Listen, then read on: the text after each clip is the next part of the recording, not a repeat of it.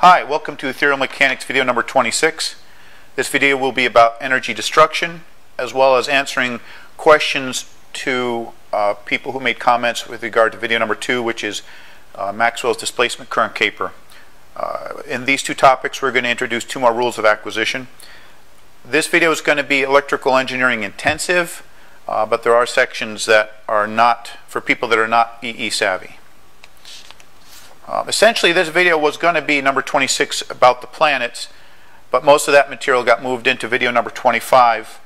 So I'm using this video to address viewer questions. And one question was about energy creation and energy destruction. I'm going to show you that energy most certainly is created and therefore is most certainly destroyed. We're also going to discuss topics related to questions on video number 2 with regard to the displacement current in good conductors. The overarching theme of this video is to be aware of the idealizations and simplifications bantered about in academia. Colleges make money by maintaining maximum enrollment. Thus, complex theories and models are idealized and simplified to maintain the maximum number of people to pass the given test to move on to the next level. Because if you don't graduate, they can't bug you for donations. And essentially, because of this idealization, simplification, nobody graduates as an expert in their field, even if they got complete straight A's. Okay, until you actually get out there and use this stuff, you'll find you have to do a lot more. That what they taught you is just a glazing over the depths of what's really going on. And also, if you look in video number 13, I demonstrate a paradox which results from these idealizations and simplifications. So what's the myth? What they tell you in college is energy is neither created nor destroyed, it just changes form.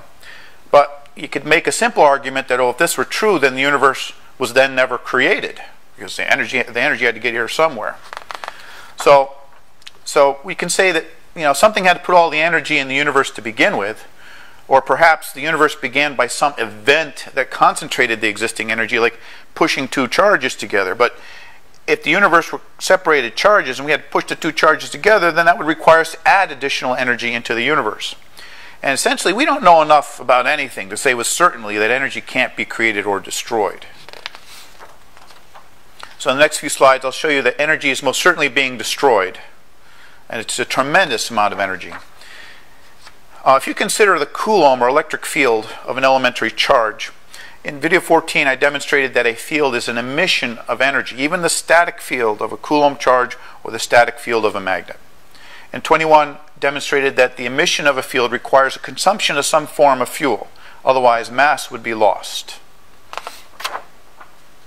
So thus, how it works is that a charge consumes the ether like a fuel and emits a Coulomb field.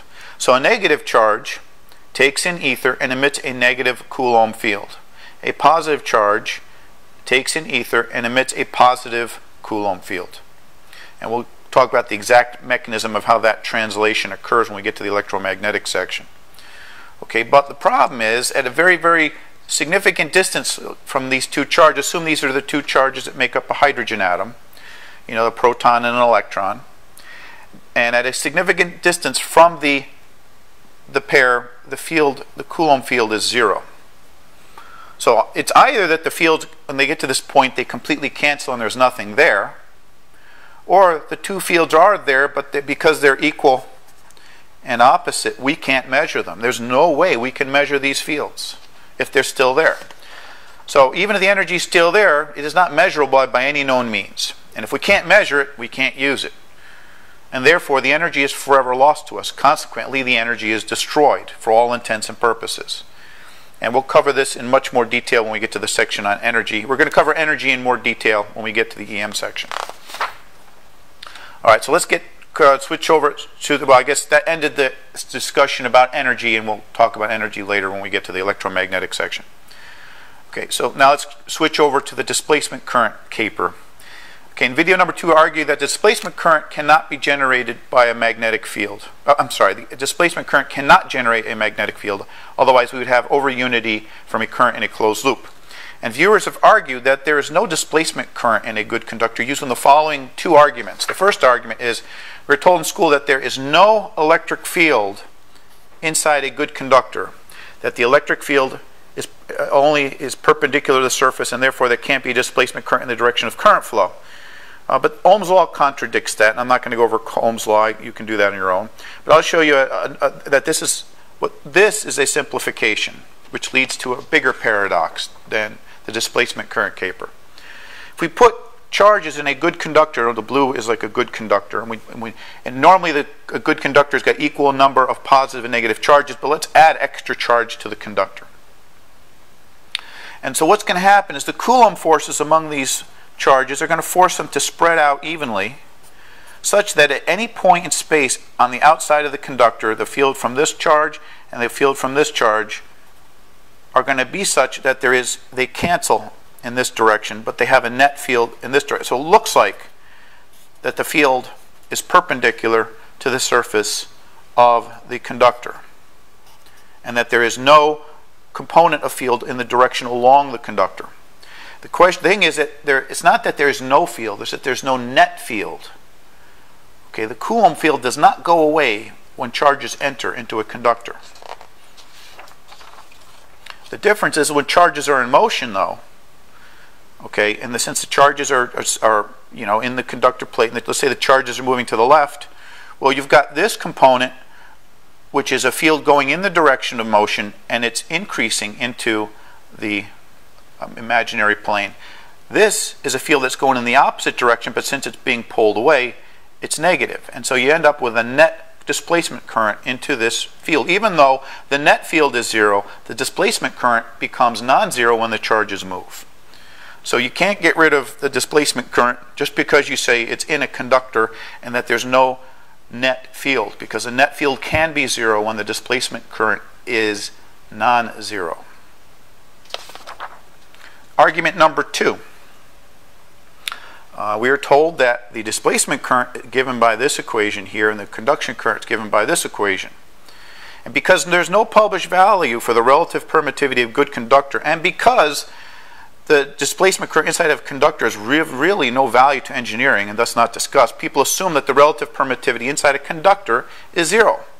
And if the relative permittivity inside a good conductor is zero, then you would assume that the displacement current would also have to be zero.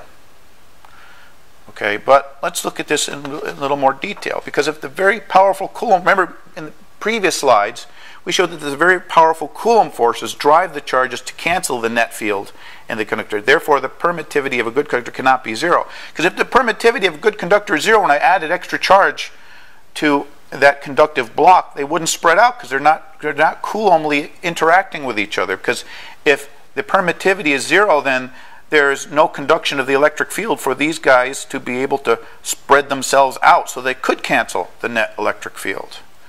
Okay, so the permittivity of a good conductor cannot be zero. So the question is, what is the permittivity of a good conductor? Well, we have to understand where all this stuff came from. Most of this came from the study of capacitors. Here's a capacitive equation. Capacitor is two conductive plates separated by a gap. We're going to show it in profile, as these are the plates looking end on. And D is the distance between the plates, and A is the area of the plates. And the capacitance is given by the permittivity of the dielectric times the area of the plates divided by the distance between the plates. And granted, this is a good approximation. Okay, but let's talk about capacitors, and let's derive a theory of what should be the capacitance of a good conductor if this is all related. Okay, DC cannot pass through a normal capacitor. And we're not talking about leakage, we're talking about an ideal capacitor. Okay, to pass lower and lower frequencies to a capacitor requires higher and higher capacitance. And therefore, to pass a DC capacitor, to pass DC through a capacitor would require a theoretical capacitor of infinite capacitance. Keep that in mind, and you'll see where we're going. So let's look at an air core capacitor first. Okay, the capacitance is given by mu naught because there's no the relative permittivity of air is 1. So it's the epsilon naught times the area over the distance. Fine. What happens when we put a dielectric in there? Well, a dielectric of relative permittivity 2 will effectively double our capacitance over the previous example. In other words, if I took this example from this guy and just added a non-air core to it, that would double our capacitance if the relative permittivity is 2. But now that's identical it's identical as if I just shorten the plates by half the distance. That has the exact same effect. It could be modeled either way. Why did they choose to do it this way as opposed to using something like relative distance as opposed to relative permittivity? Well, and the reason why they did it that way is because back then they thought current was a continuous fluid. They had no knowledge of electrons and protons. Okay, had they had the knowledge, they probably would have modeled it differently, because when you add a dielectric, which is basically just two charges in some sort of lever arm that are mechanically held, that's effectively shortening the distance. These guys act as surrogates for shortening the distance. So using a relative distance model is equally as good. But let's continue now. Let's continue with our discussion of what the permittivity of a good conductor is. Let's assume we fill up half of the distance between our conductive plates with a piece of copper. Well, that's the same as bringing the distance of these plates to half, which would give us, which is better modeled this way than this way, but you could use the relative permittivity of 2 in this case. Great, no problem. So what if we bring copper all the way? Well, if we brought copper all the way, that would be the same as shorting the plates. And that would give us the effective permittivity, the relative permittivity of infinity, which would give us a capacitance of infinity, which fits with the discussion we had before of what kind of capacitor would transmit a current, which wouldn't block DC. But here's the rub. Now that we have a relative permittivity of infinity and we put it back into our equation, we get infinite displacement current. So now we have solved the energy crisis. We now have a means of infinite energy. All we need to do is build a capacitor with a copper dielectric. Okay, and so this is ridiculous. Okay, this is why we should use relative distance rather than relative permittivity for dielectrics. And you got to remember, the number of flux lines passing through a dielectric does not depend on the number of flux lines passing through any given dielectric depend on the charges on the plates, not the dielectric. The dielectric does not enhance the Coulomb field that goes through it. All it does is make the Coulomb field pass more easily with less resistance, as if you were shorting the plates. Okay, because otherwise, if the dielectric magnified the number of flux lines, you'd get to an over-unity problem, because where do all these extra flux lines come out of nowhere? I mean, do they come out of nowhere? No. Okay, you can't have flux lines without charge. And that's why shorting the plates is a better, reducing the distance between the plates is a better model for dielectrics than the ER model that they came up with hundreds of years ago. And what we learned from this, which is what was echoed in video 8, that the mathematical models that we use for science and engineering only represent man's feeble attempts to mimic nature. Monkey see, monkey mimic. Nothing that we know was handed to us by God on stone tablets. My God, if it were, we wouldn't follow them anyway. And the only thing irrefutable is human stupidity. Both physicists and clerics believe they have irrefutable knowledge of the universe. Okay, us engineers, we only want models that mimic nature reliably. We got too many cool things to build. Okay, so how can we use what we just learned to identify bad or wrong models? We're going to be getting into new rules of acquisition here. If you look at the movie The Race for the Double Helix, which is a Jeff Goldblum movie in 1987, I can tell you the whole movie in 4 lines. 90% of the movie they were stymied because the parts didn't fit together and they're trying to figure out how the oxygen molecules giving up the electron, And then someone from another department looks over their shoulder and says, "Oh, you got the wrong model for one of the base pairs." "Yeah, we just figured out it's this model," and they wrote it down. And then the next thing you see Jeff Goldblum cutting out little pieces of paper and they fit together like child's puzzle pieces. And in the next shot, they had the complete model of DNA right there, right in front of them. The last 10% of the movie, they're gloating and showing it off to everybody. And it's okay if you get the right models of nature. It should be fun and easy, and you should be able to gloat like you're winning a basketball game or whatever. But it shows that when you get the right models, science should be child's play. Another example, Einstein spent the remainder of his life trying to unify the forces of nature. And he failed because he had the wrong models. Okay, it's basically a brilliant man with wrong models is effectively no better than a monkey. If he had the right models, it would have been child's play. So we have rule of acquisition number 23, the stagnation tell. Okay, basically if science is being held up, then we must have a wrong model somewhere, because science should be child's play. Okay, Now, we have to remember what our models are, and we call them laws. That's very disingenuous when scientists call their stuff laws, because it gives the false impression to people that we actually know what the heck we're doing. Okay, basically all we do, and this is echoing of video number 8 again, is we measure a phenomenon, monkey see. Then we mimic the data, monkey do, to make it usable.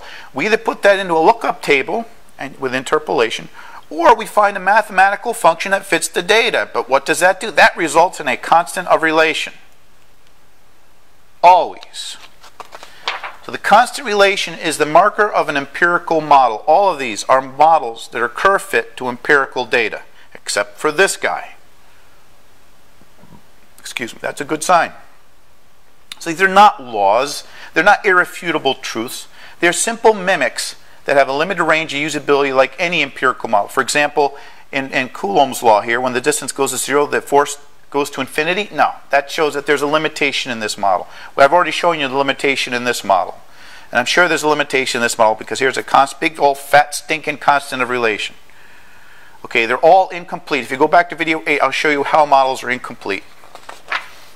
So here's Distinti's constant relation caveat. Constant relation is the marker of an empirical model, monkey see, monkey do. Unification only occurs when a constant relation is eliminated. It is my belief that a true theory of everything should contain no more than one constant relation. I gave myself out and out here.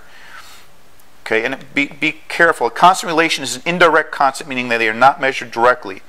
Okay, this caveat does not apply to direct constants like speed of light, nor does it apply to unitless constants like constants of conversion or scaling. In ethereal mechanics, we'll at least be eliminating G. I believe I can eliminate the electric field constant. I'm not quite there yet, but I will be there before the video is made. So recap, if energy is destroyed, then reciprocally it can be created.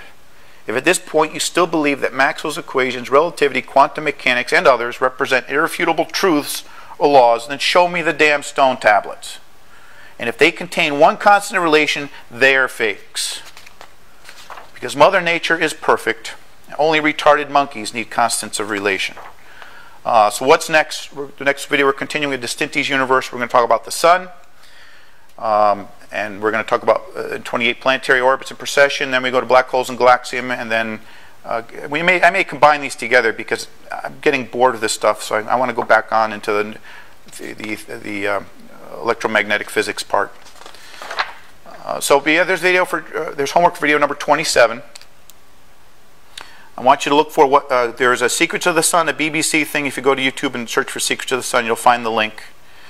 And I want you to look for what are sunspots, why are they dark, why aren't they light? You know, they said they. Well, anyway, we're going to discuss all this in the video. But just go watch the video and just look at these things and write them down what they say so you can compare them to what we got. Thank you. You can see I'm doing this with natural sunlight because here's the shadow encroaching upon the video. Thank you in advance for those who are contributing. I appreciate that. It's helping me with basic supplies and stuff. But please, give me likes. Give me a like. And please share these videos with other people. Let them know what's going on. I don't have time to get on and do all this stuff. I am in a race to the finish, as it were. So I'm trying to get these videos out as quickly as I possibly can. Thank you. Bye.